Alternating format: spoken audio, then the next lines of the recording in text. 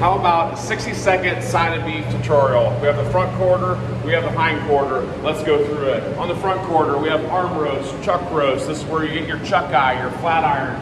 We have the beef neck, we have the shank, soup bones. We have the beef brisket. On the back, you have the rib. This is where you get your rib eye steaks, your rib roast, your tomahawks, that sort of thing. Moving up the short loin, boneless version, we have strip steaks. On the inside, we have beef tenderloin right behind this suet. We cut that into pieces, we have filet. If we left this bone in, we would have porterhouse and T-bone. Moving up the hind quarter, we have the beef sirloin. On the hind, we have top round, bottom round, iron round, beef shank. On the front, we have the round tip. This is where you get your tri-tip or your round tip roast. On the inside, we have beef flank, skirt steak, short ribs. Hopefully you enjoyed your half beef tutorial.